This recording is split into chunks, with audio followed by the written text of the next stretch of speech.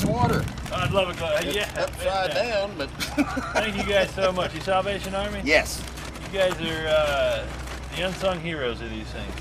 This town is a family. They're not just people, they're family.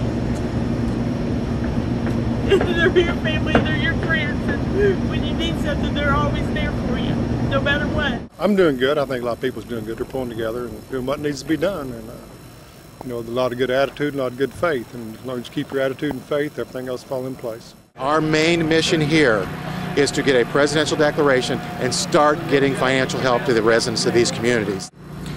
I've been in public safety 35 years and I've never seen damage this powerful.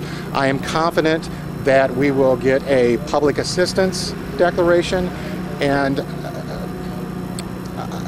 God only knows we'll get an IA declaration, but I certainly hope we will. We'll leave them right here for you and you'll be able to get them. Thank you so much.